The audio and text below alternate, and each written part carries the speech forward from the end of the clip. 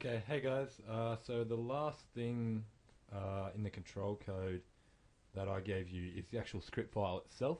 So we've looked at the three functions: join angles, move A to B, and points A to B. Now you need to know how to, or how this all kind of comes together, I guess. So I'm not going to talk too much about the initial stuff, as that can all just be left the same. Don't need to touch that, like these first lines here. Okay. What you do need to look at is this. So the points and movement resolution. Basically, this is where you want to set up your points and the resolution between each of those. So, for example, here I've just got points 1 and 2. These are actually the points on your file, on your sheet. Sorry. You also notice that I've got 380 minus 200. That's because the points are actually, the origin of the points is down in the bottom left-hand corner of the sheet, but the origin of your robot is actually at 200, 200. So you just need to manipulate all these points by minusing 200 off every coordinate. Okay, so I've done it simply like that. So this one will become 180, negative 180, 180, 180. Okay, so that's points 1 and 2, and then I'm saying so the resolution between points 1 to 2 is equal to 5. Okay, so that's just a random resolution I set based on just looking at it and visually expecting, going, oh yeah, we'll divide that up into 5 segments or so. Okay, again, not going to talk about this. You won't need to do anything about that. Or again, what the section that I'm talking about is this, that I'll mainly be talking about, is the move in a straight line from point 1 to point 2. And basically, you're going to have to copy this thing here, okay, and just copy paste and just maybe manipulate it a bit and change it around so it works for your robot configuration. Okay, so the first thing I do in this little section of the script, which is the main part, it's the part that moves it in a straight line, is I go, okay, let's call some array, let's create an array called points, and it's equal to, and I'm calling a function. Okay, so I'm calling that function points A to B, so point 1, point 2, and resolution 1, 2. Okay, so my A is point 1, my B is point 2, and my resolution 1, 2 is the resolution between those 2 points, A and B. Okay, and I basically store its result, okay, so it's the array that it spits out, similar to down here, in points. So if I actually I'll step it through kind of in the command prompt window so you can kind of see what's going on. So the first thing is, need to set up this, okay, so that we have all the variables. Okay, so that's setting up points 1, points 2, okay, and whatnot. I'm then going to set up this, call this line, just to show you what happens. Okay, so it divides up those points into small segments, so 5 segments here. Okay, going in, and it is a vertical line, this one, so you notice that the x coordinate stays the same, and the y coordinate's incrementing by 72 each time. Okay, I then go into this for loop. Okay, the reason for this for loop is obviously you've got 5 segments here, so you need to and you want it to do small arcs, so you needed to do 5 small arcs. And rather than going, you could do like this sort of code, this line of code here, and just copy and paste depending on the number of resolutions. But the way I've written this code, it's nice, you can easily change your resolution, and you won't have to worry about copying and pasting and things like that, just based on the for loop here. So the for loop basically goes, okay, let's call some increment counter I, and let's start at 1. Remember, MATLAB matrices start at 1, not 0, like usual coding practices. And let's say go up, and we want to go up to the length of points minus 1. Okay, so the length of points would be 6, and we're going to go, length of points is 6, and we're 1 less than 6, so that's 5. You could also just as easily write resolution A to B, resolution of 1 to 2 here.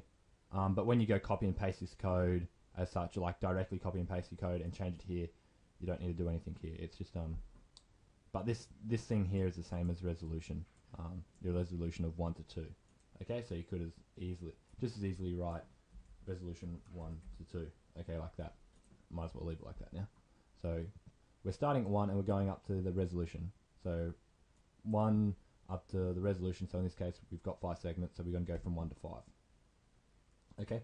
The first thing we do is we basically what we want to do is we want to call this move A to B function, which calls the joint angles function, and then spits out how much our motor A needs to move in terms of encoder ticks, as well as motor B, how much it needs to move in encoder ticks, as well as their two relative powers to each other.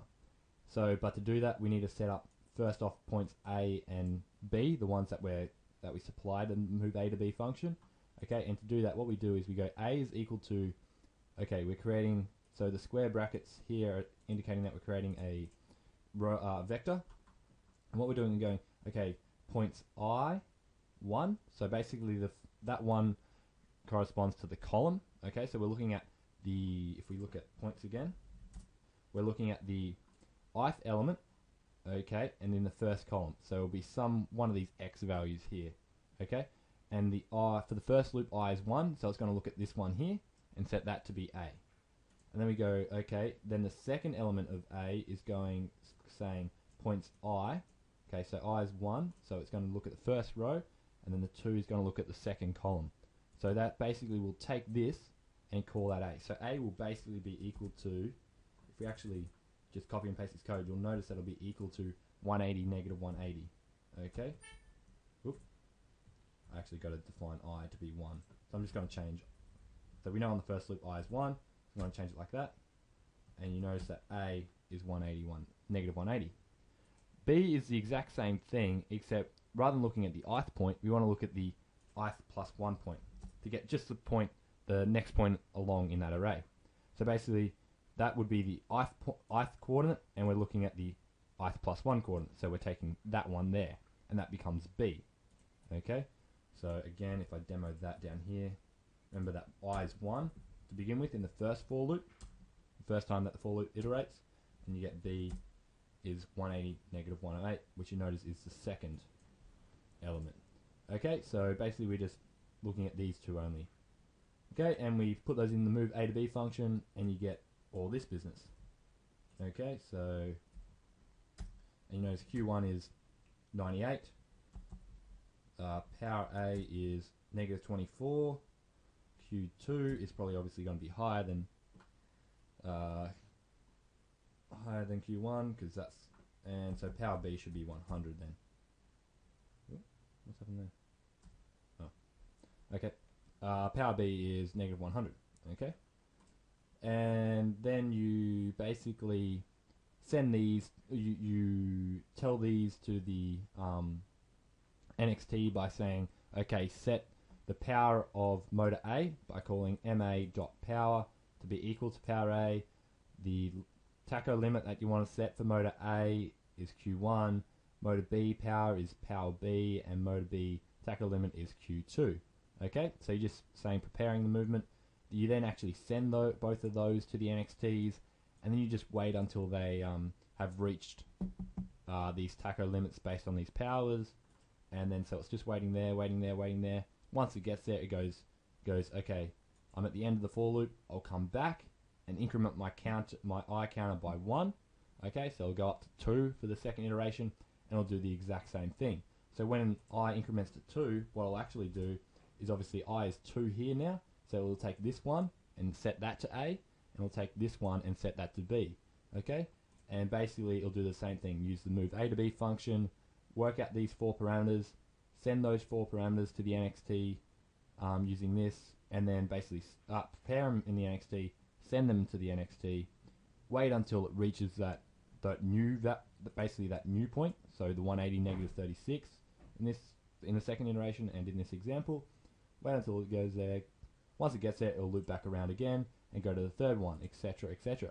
So it'll basically just work through these sets of points iteratively, and once it gets to the final one, it'll know that, so the final set of points is the 5th pair in this one here. So you've got 1 pair, 2 pair, 3 pair, 4 pair, and the 5th pair. Once it gets to the 5th pair, because that's our resolution, you're then going to end up, the for loop realizes it needs to end, and it goes end, and so you get out of this looping this loop here, and then you can move on and go from point 2 to point 3. Okay, again, just so set up your points 2 and point 3 here, and then your 2 to 3 resolution, etc., etc. Copy and paste this code, just making sure that you change. Obviously, you want to go from point 2 to point 3 and resolution of 2, 3, and you have a resolution of 2, 3 in your for loop. Okay, and then you should be sweet. Okay, and then it just ends the session. Again, I'm not going to explain that, but this is what you really need to know, this for loop and what it's doing.